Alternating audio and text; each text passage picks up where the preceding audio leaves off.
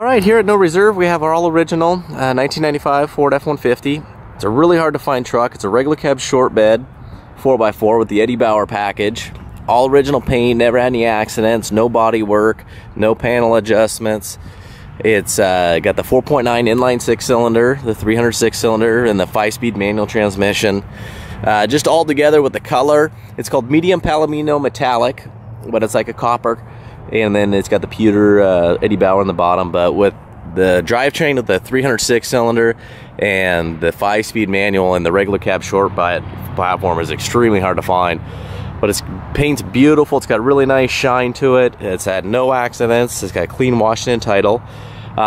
It did spend about the first half of its life. It didn't live in Washington. The guy was in the military and moved around a little bit, but it spent quite a bit of time in Colorado. So there will be some surface rust places here and there on the undercarriage. This little area is rusted out right here, but it's good solid metal though. It's just kind of strange to get rusted right here, but there's going to be some surface rust spots.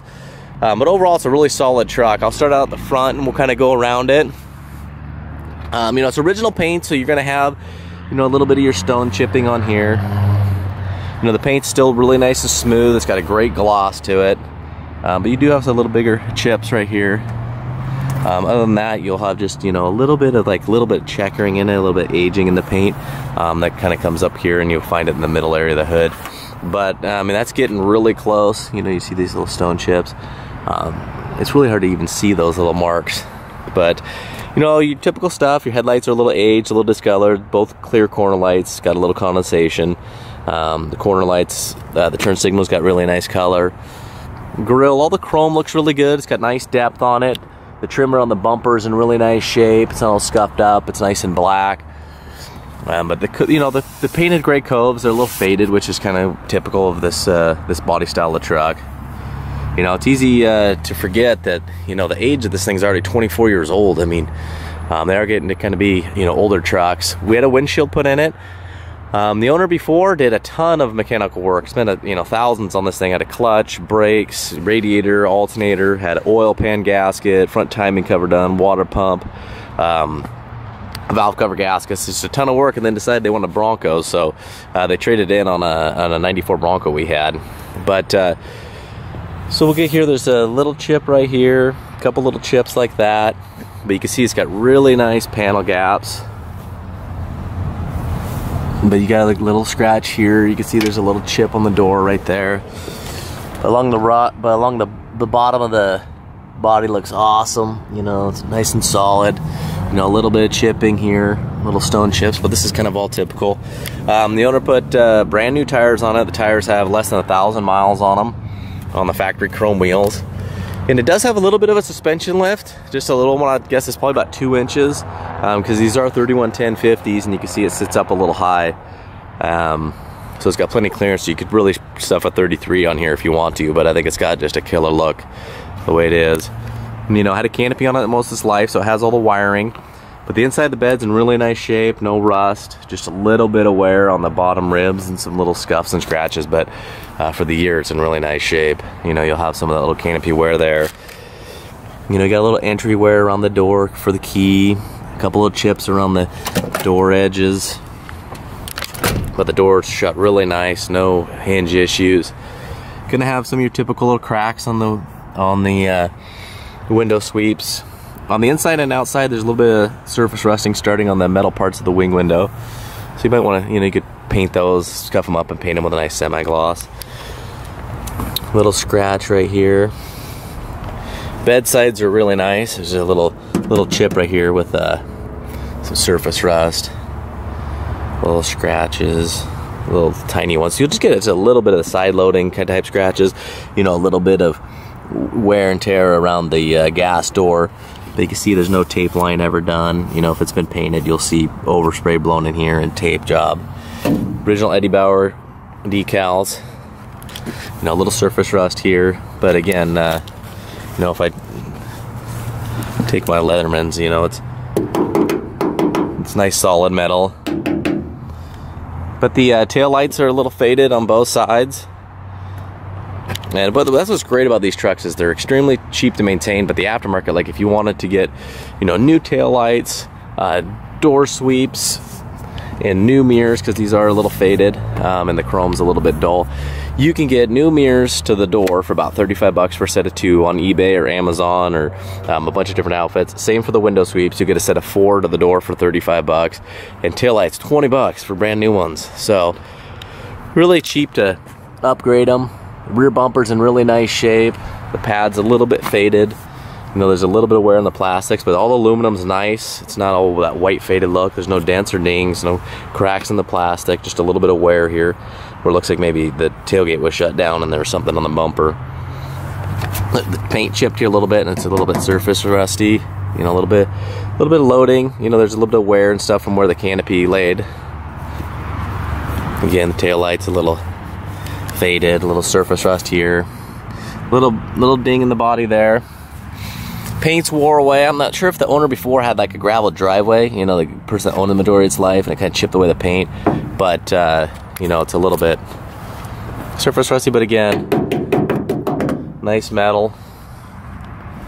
And there's underside photos where you can see, you know, all the gaskets, and you can see the condition of the underside of the body. A little bit of scratches right there. Tiny little ding right here. Again, same thing, window sweeps, and the mirrors are faded, and you know, the metal on the wing windows. You know, new front glass. Paint's wore away here too, and it's you know, got that kind of that surface rust look, but it's good solid metal. You know, nice little scratch right there, but nice hood gaps. Hood's never been overextended or anything like that. So we'll go ahead and take you inside. Start on the passenger side first. It's in really nice shape inside. It's got the it's called the 40-40-20 bench seat. So you got the folding center console, and it goes up for, you know, seat belts for 3. But it's really nice shape. You know, the plastics are there, the cover's there. It just has a little crack in the dash pad right there. A little bit of wear underneath the CD player. It's got an older aftermarket CD player, but it sounds nice. Door panels look really good. A little bit of sun fading up here. You know, there's some wear in the felt material. And then again, you have the surface rust on the wing windows I was talking about. But the hood, the door hinges are really nice. Very little wear on the rocker. You know, paint's chipped right there, so you get a little bit of surface rust, but it's nice and solid.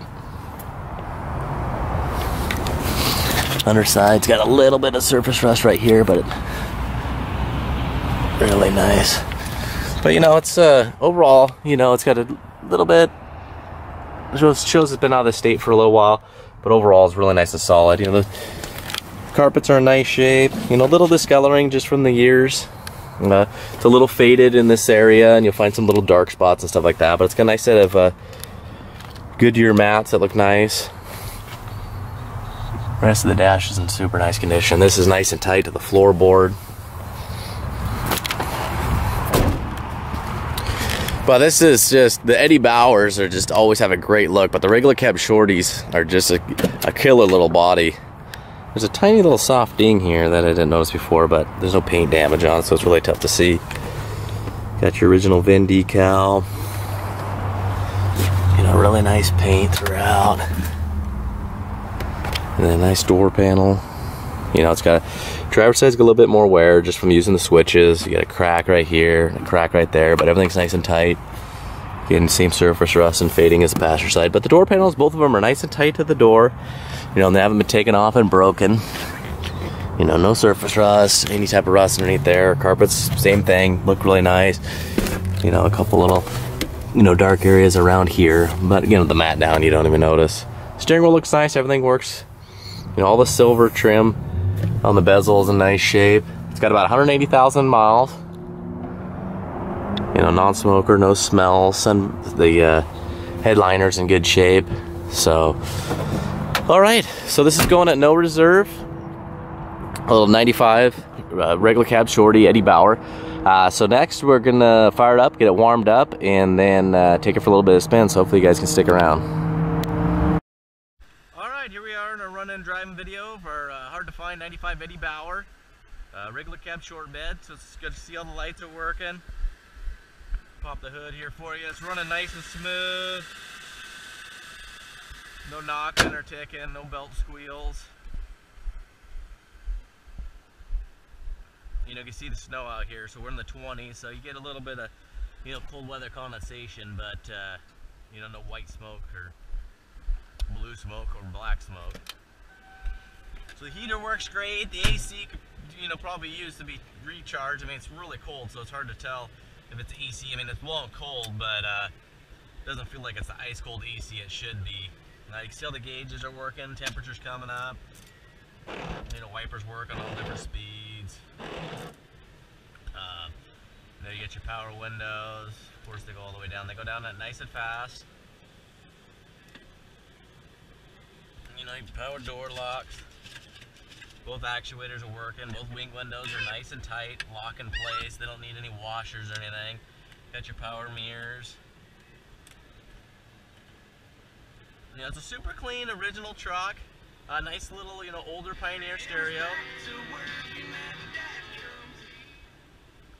So, all right, we're gonna go ahead and hopefully, if traffic allows, we'll get some decent speeds up. We'll hit the highway and then you know, turn off, and then there's a road that's, you know, pretty choppy. It's got some chunks out of it and stuff, so you can see, you know, it's not a rattle box.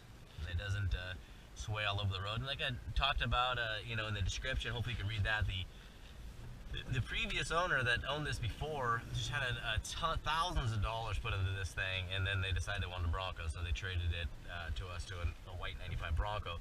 But had the motor completely resealed, pan gasket, front and rear main seals, timing cover, water pump, valve cover gasket, clutch, brakes all the way around, brand new tires.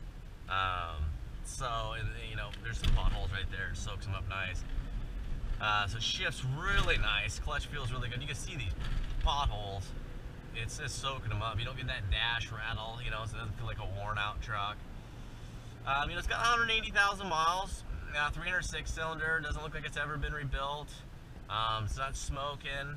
It has that, you know, when you first fire it up, if it sits for a while, if you're familiar with these 306 cylinders, almost every one of them that we've had, it has that, you know, when it first fires up, like about, you know, just a couple seconds where it'll just be a little bit of a rattle. It's not a knock or a tick, it's just kind of the 300 sound. Here's some potholes up here that are just tore up. It just soaks them up nice. That's from the snow plows. So we're going to go through all 5 gears here. We're taking off in first. You know, it's 15 miles an hour into second. Really nice tight sync rows. You know, and the front end rebuilt. You can see that the shifter's in nice condition. You know, it's nice and tight. Into fourth. You can see the speedometer bounces around a little bit. Between like really about 50 to 60, kind of dances a little bit. But these are electronic, so it's not a speedometer cable going into 5th gear. So it is kind of, you know, you could get like a used cluster or something and probably just replace the speedometer piece. Like you can see, it handles the highway nice. My foot's not on the gas. It's staying at highway speeds. So you can see it's got nice shine on the hood, and then you go off with the cruise control. But it brakes really nice. It's a nice downshift to 4th. You can hammer down on it. You can see rearview mirror, so it's smoking up a storm.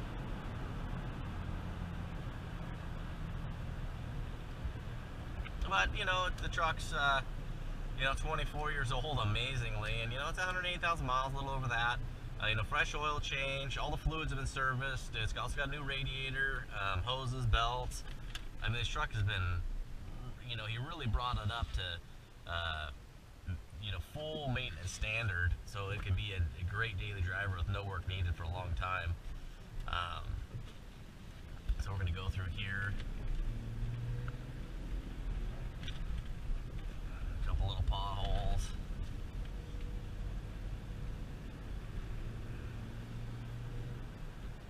But it's just a really nice, tight, comfortable truck to drive. You know, as in any 24-year-old truck, you know, there's room for improvements always. You know, they're always getting older, always getting more miles. But overall, it's really clean. Extremely hard to find options in the colors, and the regular cab shorty with the 306 cylinder and a 5-speed is just, You know, the guys that don't know these trucks, it's just a really hard to find combo. So we're going to come into a tight 90 here. I'm going to downshift into third. You can see it's just nice and tight. The steering box wants to return to center like it should, gives you good resistance. No ball joint clunking or anything like that.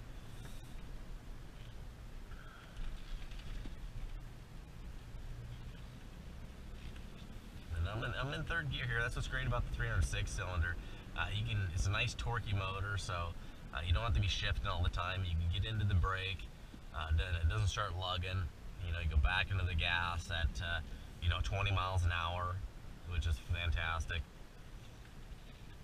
So all right, this is going at no reserves, so everybody good luck, and please ask me any questions you might have.